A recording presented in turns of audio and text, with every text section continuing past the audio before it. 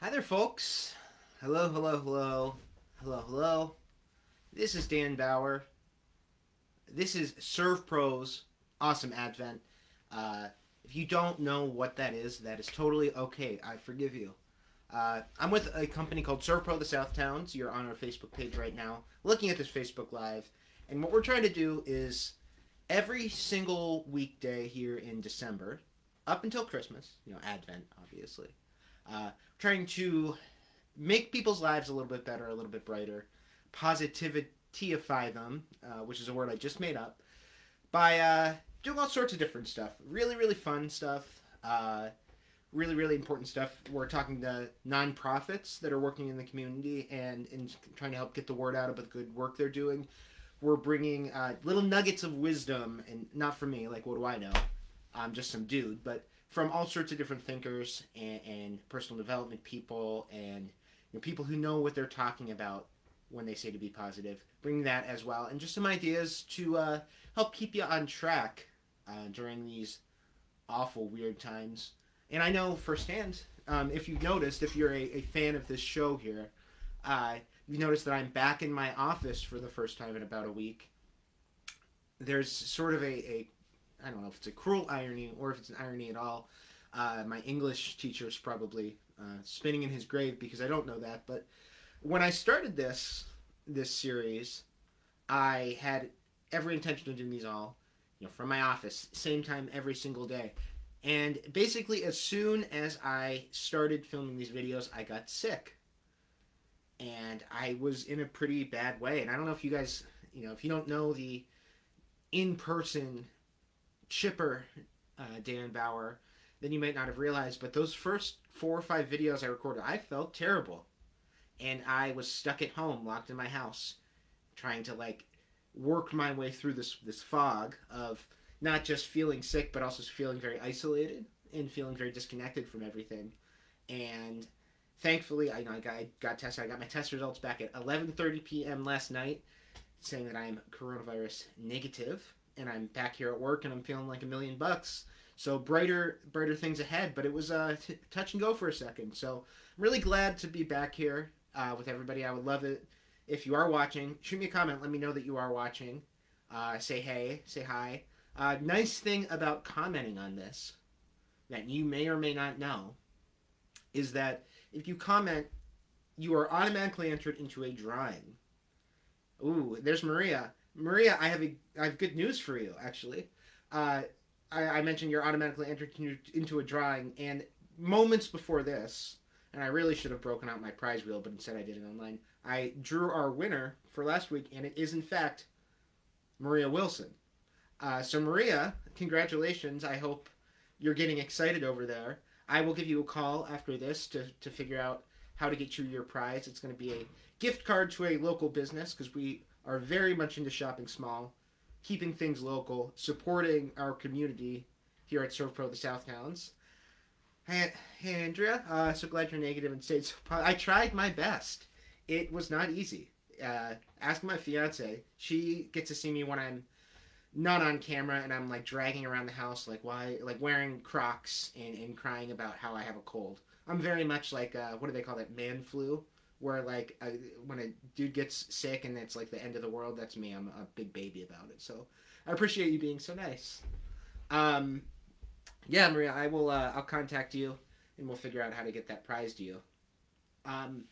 Anyway, let's get to the point here. What are we here to talk about? We're here to be positive. We're here to think big and have some vision for the future. I don't know if you're big planners, big affirmation people, big visualizers, big dreamers, whatever.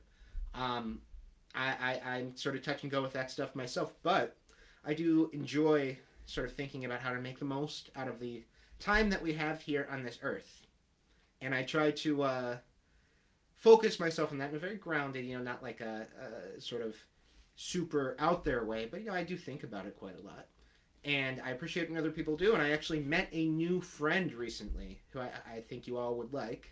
Who I've grown pretty close to, spent a lot of time with him. Obviously now's not the time to make new friends exactly, but We managed. His name is Earl Nightingale, and he passed away the year before I was born, at the age of 68. You may have heard of him, maybe not. If you search for him on Spotify, you're going to find all sorts of results. He has 15 quote unquote albums on there to his name.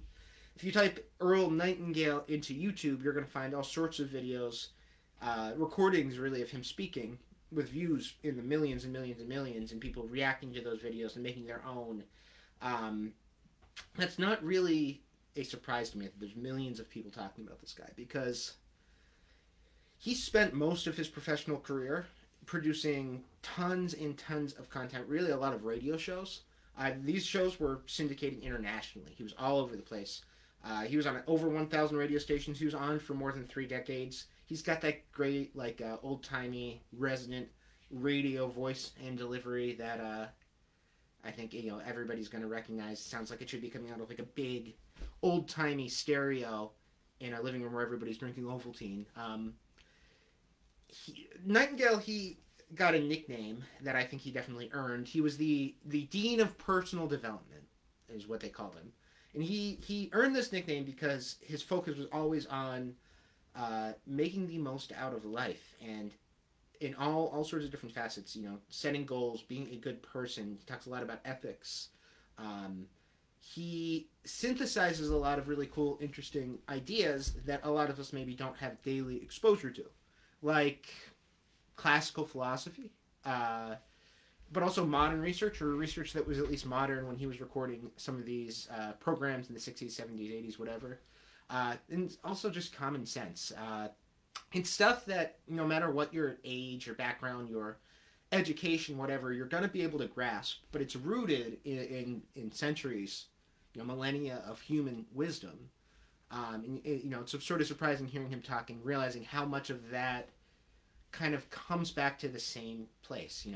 Thinkers that are centuries apart in totally different schools of thought and philosophies coming basically to the same sorts of conclusions.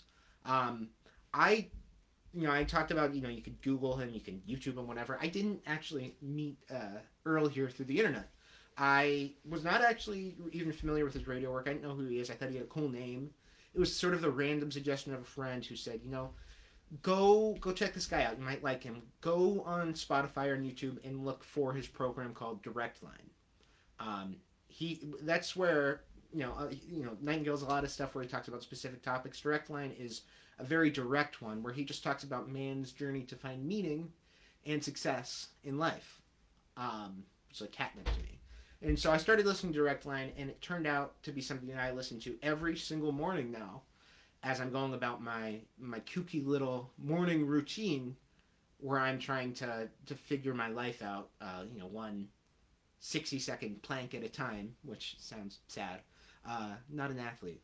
I wish when I was in school that I had been listening to this, because I get something out of it every single time. And especially in school, I was like kind of a brat, and I thought I knew everything, and I was rebellious in ways that I will not get into here, for fear of everybody realizing what a rotten little kid I was. But if I had learned any of this in school, if I had learned about the importance of ethics and success and goal setting and all these things for having a vision for your life, I think I would have been a different person. Or at least I would have had a head start on being the person that I'm hopefully becoming today. So Direct Line, anyway. There's one episode in particular that I wanted to share Earl's thoughts on, because I like this. It just sort of brought a smile to my face and really stuck with me, because it's such a simple but powerful metaphor. And he brings in all sorts of classical philosophy to underpin it, but it's really just like a very elegant image. Earl talks about his love of ships as a kid, and for boyhood, he really delighted. He lived near a port, and he grew up relatively poor, and he really delighted in going to the port and just sitting there and watching the ships come in and go out and get unloaded and reloaded, and it delighted something very deep down in him, and he could never really put his finger on what it was. And it wasn't just the fact that he was looking at these huge, enormous operations, these big machines, and getting wowed by that. I mean, I'm sure that was a part of it. What kid doesn't like to see like a bulldozer going by? But there's something deeper, because what he really liked was going up in the captain's sort of quarters where they navigate the ship and really thinking about the navigation element. And he realizes later this is why he was fascinated. He's well into middle age when he realizes this. Ships operate their entire lives the way that we should operate our entire lives. Ships operate the way that we should. But few of us actually do. And I had never thought about this, and these are Nightingale's words, but at any given moment, a ship is 100% successful, which is the line I like. A ship is 100% successful 100% of the time. That means that it's either sailing to some predetermined port of call, or it's in port and it's getting ready to sail to the next one. That's it. And a ship owner is smart in a way that few of us are in our lives. He knows that his ship can only really reach one port of call at a time, right? There's never doubt or confusion about the way he's going or what he's doing. If you go up to the navigation bridge of a huge ship and you ask the captain where he's going, he'll tell you instantly. He'll tell you in one sentence exactly what he's trying to accomplish at that moment and where he's headed. How many people do you know that can do the same thing? Can you do the same thing? If somebody asked you where you're going in life, heck, if they ask you where you're going today, where you're going in the next 3 hours, what you're trying to accomplish, could you tell them simply like that exactly what's going on? Most people, and again I'm quoting Nightingale directly here, they want so many different things. And a lot of those things they're not actually that sure of. And his example is sort of cartoonish. They're like the guy who jumps on his horse and tries to ride off in all directions at once. It's impossible. You get stretched so thin and you never accomplish anything. What people ought to do is recognize the truth and success of a ship. You pick one port that's important. You sail to it. You rest and refit. You get ready and you pick another port and you sail on your next journey. That way you reach your most important goals one by one until you've got this tremendous pile of accomplishments in front of you just because you've had that level of focus. You get all the things that you want, all the things that you can be proud of. And we talked about this on a previous video. All the things that to you mean that you can be proud of the life that you're living and that you're living a significant life simply by realizing that you can only really do things well one thing at a time. And this is why a ship is 100% successful at any given moment. Because just by definition, it can only do one thing at a time. It can only head to one port. It can only have one journey going at any time. And a ship captain knows exactly what that journey is. I like this a lot because I am admittedly a pretty scatterbrained and sometimes anxious person in terms of figuring out what it is that I should be doing. I'm always wondering if I could be doing more or should be doing more or should I be doing something differently. There's always that, devil on my shoulder saying, why aren't you doing this? Why aren't you doing that? Is this really the best use of your time? So this metaphor really appealed to me for that reason, because I needed to be reminded, and I need to be reminded all the time, that the best way forward, the example of the ship, is to pick a goal and focus on that goal and achieve that goal. Pick one thing at a time. You can only do one thing at a time. You're only really capable of thinking about one thing at a time. Our focus, our attention is so limited.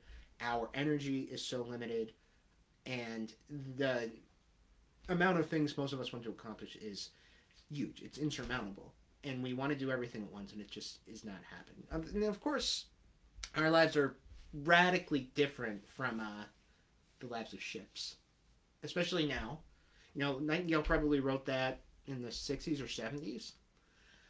He did not have a sense of the demands that life makes of us now. On one hand, we're all now stuck at home. Our options are limited in terms of what we think we can accomplish, or at least we sometimes feel that way. I don't know if that's always true. At the same time, our attention is at a bigger premium than ever. We have cell phones in our pocket ringing off the hook. Mine just went off because I forgot to silence it, and who knows what that is. We've got the internet. We can always be working. We can always be doing something. There's this pressure to constantly optimize our lives and use our free time in all these ridiculous little ways. I talked in a previous video about all these like language learning apps that promise that you can learn Spanish, while you're walking to work or something, or sitting on the bus, and just those few minutes of downtime. And that's sort of a toxic promise in the sense that it's, the 3 minutes of relaxation that you have, or that you're not doing anything, you feel this demand from somewhere else to use those in ways that maybe aren't that important to you. Earl Nightingale didn't know any of that, but that fact only makes his message a little bit more resonant. Knowing that there's so many demands on our attention that if we're just going by default, are going to absolutely consume us and absolutely chew us up and spit us back out because we just keep saying yes to everything and doing whatever's in our immediate vision, that's not going to help us live the life we want to. We have to still be, if anything, more intentional about setting goals and achieving them with some level of single-mindedness and focus. Because we can only do things well one thing at a time. So maybe we're never going to achieve that 100% success rate of the sailing ship that is always headed beeline directly for where it needs to be. And that's fine. We're only human. Our lives are a lot more complicated than ships. But we do, I think, all have untapped reserves inside of us of focus and of ambition. We have goals. We have vision if we can dig down and really acknowledge that vision. And being very intentional and, to steal like a pirate term, a little bit cutthroat about what you do and do not do, or what you say yes to, what your goals are, I think is a really invaluable skill to develop, especially now when we are constantly, hi Dave, good to see you, you made it. We're talking about ships. Yeah, it's vitally important to know that there's so many demands on our attention that we are very intentional about setting our goals. So my ask for anybody watching this today is this: what's your port of call? Where are you headed? What are your goals? What do you want to achieve? And how are you working towards those goals? For me, I'm looking down the barrel of doing 20 more of these videos. I'd like to do that and do that as well as I possibly can. And there's also 9,000 other things on my mind right now, but let's focus on that. And I'm going to do my best, because I'm certainly not perfect at this. Frankly, I would say I'm not that good at it. It's a lesson I'm learning. But that's what I'm going to be thinking about today. And I'd love to know what you're working on. So leave me a comment. Again, if you comment, you will be entered into a drawing at the end of the week. And congratulations to Maria, our winner this week. Maria, if you're still watching, I'll give you a call after this and we'll figure out how to get you your prize. Until next time, thank you for joining me. This has been SERVPRO's Awesome Advent, and if you're just joining at the tail end here, every weekday until Christmas, the 25th of December, we are going to be going live at 10 a.m., injecting a little positivity into people's lives. One silly little lesson about ships at a time. Leave a comment for a couple of reasons. Again, you can be entered in the drawing, but also, if there are nonprofits, charities, philanthropies that you think are really important, doing important work right now, I'd love to feature them here. And this doesn't just go out on Facebook. This goes out to our email list as well, which is fairly large. So it's a good group of people to get in front of. So if there are nonprofits that you think deserve to be spotlighted, let me know. Put that in the comments. I'm also going to put my cell in the comments. Text me if you want to get reminders before we go live. I'll put a form in the comments, so if you want to give me your email privately, I can send you an email before you go live. Or I go live. We go live together, I guess, hopefully. Yeah, I'm going to wrap this up for now. We're at about 20 minutes. Maria, Andrea, Dave, anybody else who's watching, thank you for joining. If you're watching this, please leave a comment. Let me know. I'm not alone in this universe. I'm not a solitary ship sailing God knows where. And I'll see you guys tomorrow, 10 a.m., bright and relatively early. See ya.